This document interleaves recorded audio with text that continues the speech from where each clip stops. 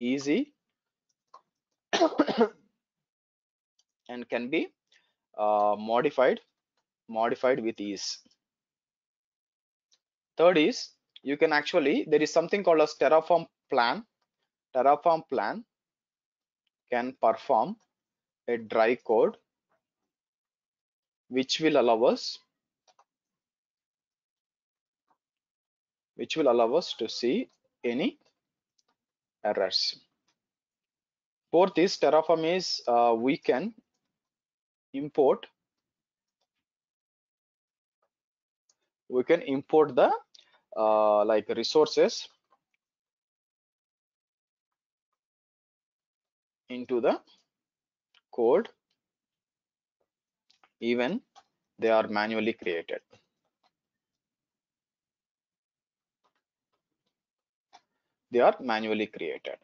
Fifth one will be, the good thing is Terraform is fast, guys. Terraform is fast and very good to handle, or very easy to handle. So I mean, the error codes not that complex actually, but that doesn't mean that Terraform is actually a super duper product. So some problems with Terraform is bugs actually. Terraform, right? Okay, new versions will always have bugs, and it's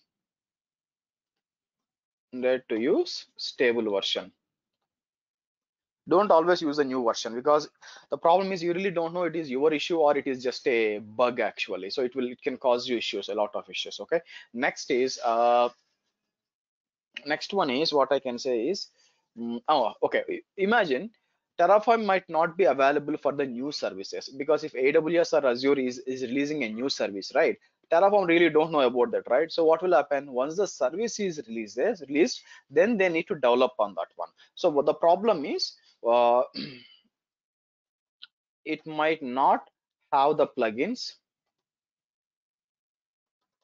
for the new services as they need to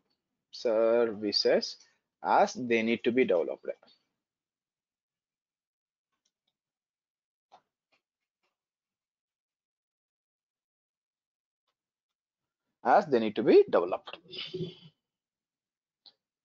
Okay, so these are some disadvantages of the Terraform. Most probably what you will say is bugs, as well as if any new service is coming in and you don't find the code for that one, you might need to use again CloudFormation or ARM template for that one. Okay, now how exactly we're going to create a code here actually? So for that, what you need to is, we need to download the Terraform first, and then I'm going to show you how to find the version, as well as how to deal with it, and we'll write a basic code and check it out. Okay, now Terraform, how do you know Terraform is going to work on some files or everything? How do you know that the folder has Terraform code? How do Terraform knows the Terraform that there is some code here which is actually belong to Terraform? That's why any files, for example, main.tf or ec2.tf or iam.tf or rds.tf, so whatever the files it ends with .tf denotes the Terraform. Remember that. So what we'll do in a folder, right, what we'll do is we put all our code in .tf files, and when you perform the Terraform plugin, when you perform the Terraform run, right, then what it will do, it will consider all the files which are ending with tf, okay, ending with tf, and they start using it. Okay, it's going to use those files and apply the configuration in that one. Okay, first what I'm going to do is I'm going to create a folder, guys. So come here, hold on.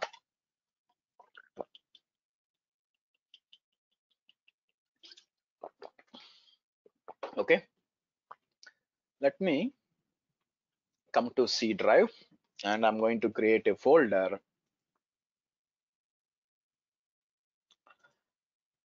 I'll say weekend DevOps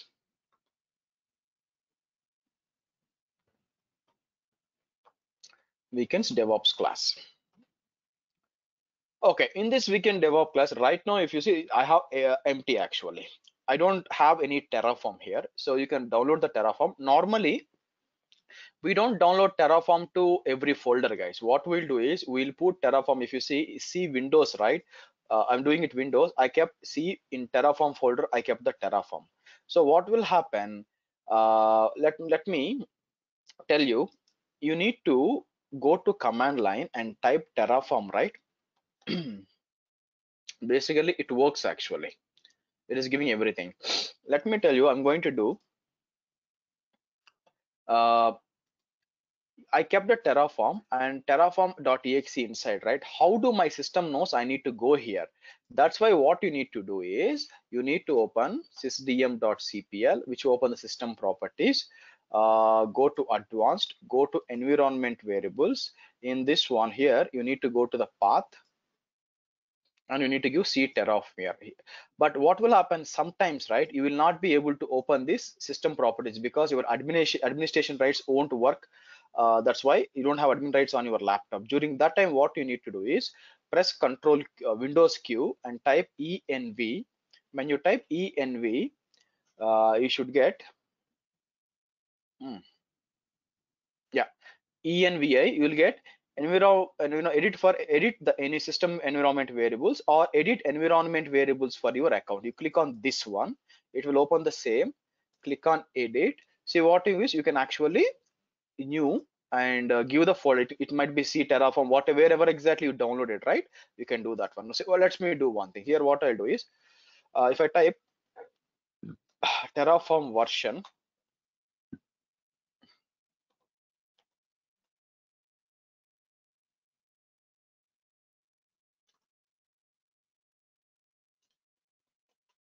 Terraform version is 12.20 actually. Okay, now if you download it, right, whatever the folder you download, okay, what you need to make sure that you copy that and you need to give it to system, like I told you, like environment variables, right? Go here, envi, go to your account, edit and add a new and give that path here. Once you give that path, right, close everything, save or close it and open it and open it again. Try to run Terraform version, it will work actually. Otherwise what will happen, you'll get like Terraform not found or command not found. Okay, so like this, if it is in Linux, right, what you're supposed to do is in Linux you need to put user local sbin or bin, so automatically it will take it from there. I'm going to show you when I go to the Linux. Right now this is how you need to download and give it. So what I'm going to do is, let me do one thing, envi, and I'm going to edit. I'm going to remove this Terraform. I'm going to delete it, click on OK. Okay, and I'm going to close this, open again. Terraform, you see, you'll get something like this. Terraform is not recognized. Even you might have downloaded. For example, what I'm trying to say is, let me show it to you. Here, I'm going to create a folder. I'll say another Terraform. Okay. Here, I'm going to put the Terraform here, download and keep the Terraform here. I'll say you can download from terraform.io and go to the download. See, for the testing purposes, I'm actually using the Terraform. What will happen is if you go for a real-time environments, right, they might be using still 11.13, 11.2 some version. So only or 11, 12.11 like that. So if you see the latest is release is 12.20, if you click on it, the release notes, right?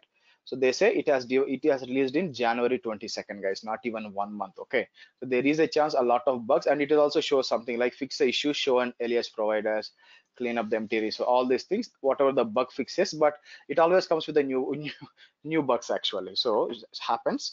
So what will happen? The reason I'm telling this, when you join the company, don't expect that it will be 12.20 latest one. It will be always old version. Okay, then why can't you teach the old version, sir? You can ask me. The reason why I'm teaching the latest version is, if every company uses the same version, then I could have selected some old version and teach you.